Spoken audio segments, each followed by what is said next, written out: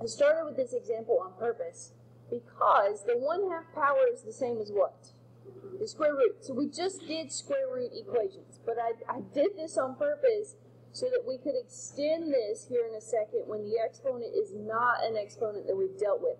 So when it was a square root, what did we do? We squared both sides. Here's why we square both sides. If it's in rational exponent form, what happens when we raise a power to a power? We multiply. So what's 1/2 times 2? 1. Okay, that's why we square both sides. It's not only because the square root and squared are inverses, so they undo each other, but it's when you raise a power to a power, you get the first power. So 3b plus 1 to the first is just 3b plus 1. All right?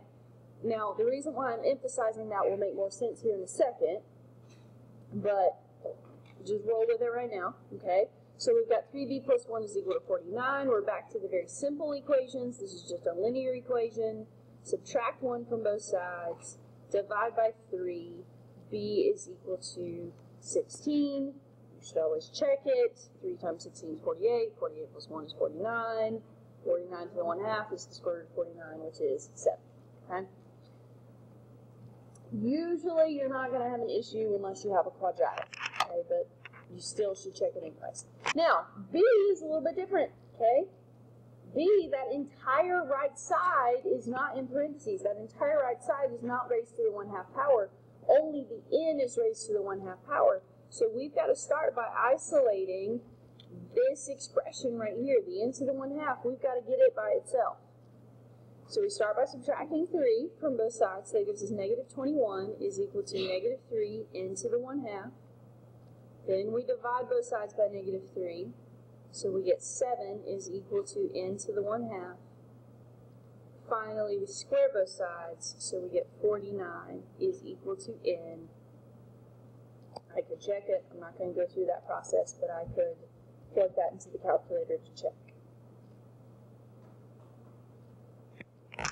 Okay, so that wasn't really any different from what we've just done the last 2 days. Let's look at one that is.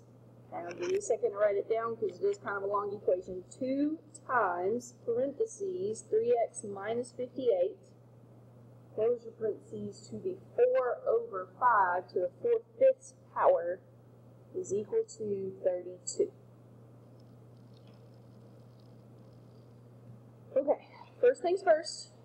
That 2 in front, first of all, does not get distributed inside the parentheses because exponents come before multiplication. You'd have to apply that exponent before you could multiply by 2. So our only choice is to divide both sides by 2. Now that doesn't change anything of what's in parentheses. It's just getting rid of that coefficient of 2 in front. Now, our expression with the rational exponent is isolated. So our next step is to get rid of that exponent. Well, we raised the other problems to the 2nd power because that was what made 1/2 turn into 1 when we multiplied. So we're going to, yes, raise it to the 5 over 4. You raise it to the reciprocal power because 4/5 times 5/4 is 1. So we have 3x minus 58 is equal to, and I'm going to go ahead and write this in radical form because I've got to evaluate that number right there. The 4th root of 16 raised to the 5th. Now, here's where we have to be careful. The 4th root of 16 is 2, but we have 2 possibilities. It can be positive 2, and it can be negative 2. So we're actually going to get 2 solutions out of this equation right here. So we've got 3x minus 58 is equal to positive 2 to the 5th, and we have 3x minus 58 is equal to negative 2 raised to the 5th.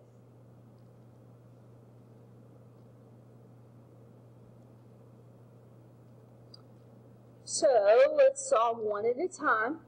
2 to the 5th is 32. Add 58.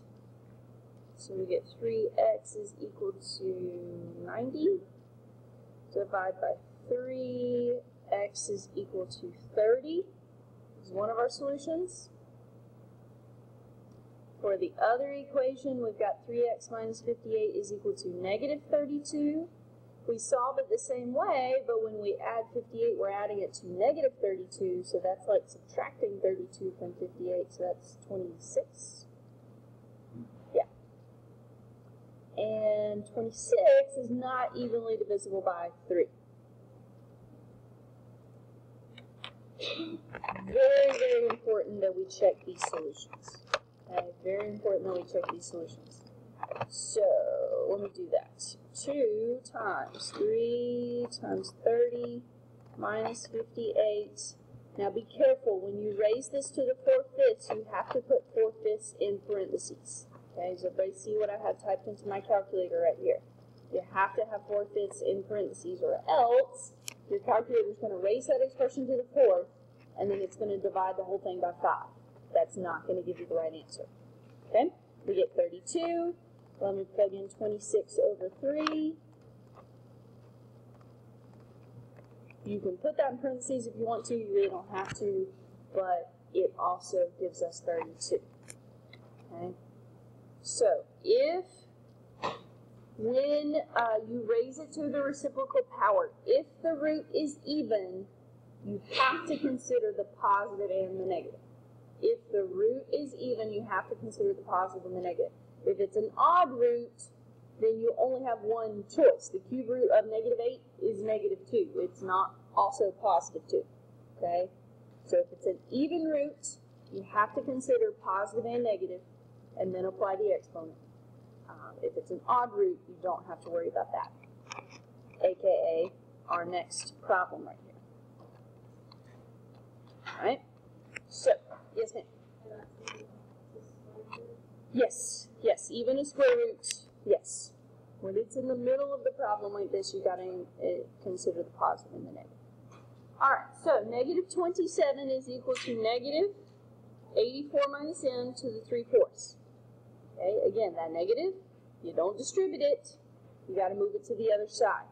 That negative is like a negative 1, so if you want to look at it as you're dividing by negative 1, you know, whatever, just so you get positive 27 is equal to 84 minus m to the 3/4. All right. Expression is isolated, so we raise it to the reciprocal power.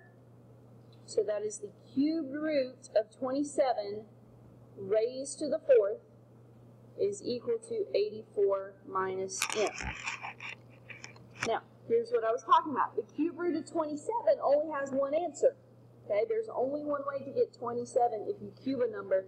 That's if you cube positive 3. If you cube negative 3, you get negative 27. So we only have one solution here. And 3 to the 4th is 81. Yeah, 81. So subtract 84 from both sides. We get negative 3 is equal to, be careful, negative m. So positive 3 is equal to positive m. You can check it. You should check it. Type in negative parentheses 84 minus 3 raised to the, make sure 3/4 is in parentheses, negative 27. All right.